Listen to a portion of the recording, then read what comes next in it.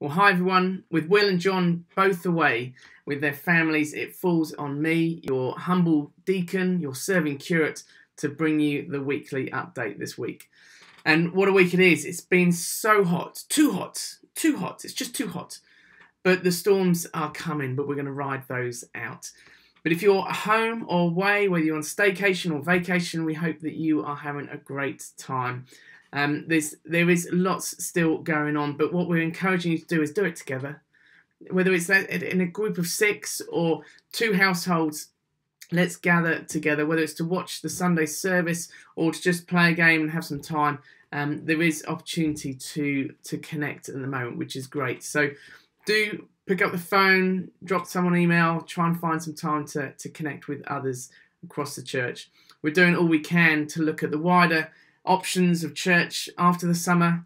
I'm hoping to bring you a bit of an update next week on something that we're hoping to do in September, but we'll see, looking at every option about how we can gather from October onwards. If you didn't see it on the Facebook community page over the weekend, Martin Leach posted a report on the devastation in Beirut with the explosion that went on there, and about the work that Tear Fund are doing to support Lebanon and Beirut. So if you haven't seen it, go and click onto the Facebook community page, read up on that and watch the video that he's posted. In some lighter news, we've had some great kids competitions that are running through the summer. The first one's just ended, and congratulations to Lois, who won this week's prize for finding the most creative place to read the Bible. She was up a tree, just like Zacchaeus, searching for Jesus. She was reading the Bible, planted up a tree. This week is about building your Bible story, whether that be out of Lego or paper or anything you can find. Building a model of your Bible story, and send that through to Liz to see if you can win next week's prize. There is some other fun coming up that we're looking to do. Jesus Rocks is a new initiative, and that's not rocks with a guitar like Stu had hoped. It's rocks as in pebbles and stones.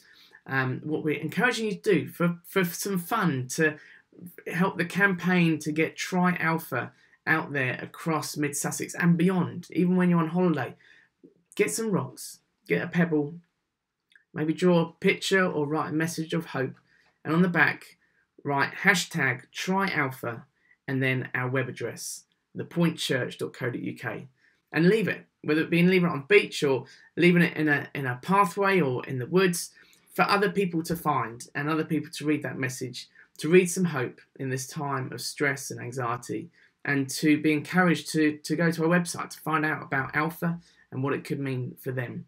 So join in with the fun. It's just going to be riding through the summer. It'll be fun for us all to engage in that. There's every opportunity. It's so easy, and Liz will be sending out some more information over the next couple of days. This week coming up on Sunday, we've got a great service lined up. Liz is going to be talking about the obedience of Naaman, so that would be good to hear. We have a great testimony from Emily Taylor to share, and we're going to be having the kids and youth sessions running on YouTube for those on Sunday morning. So do join us then. Until then, have a great few days. Bless you, and we hope to connect with you on Sunday. See you.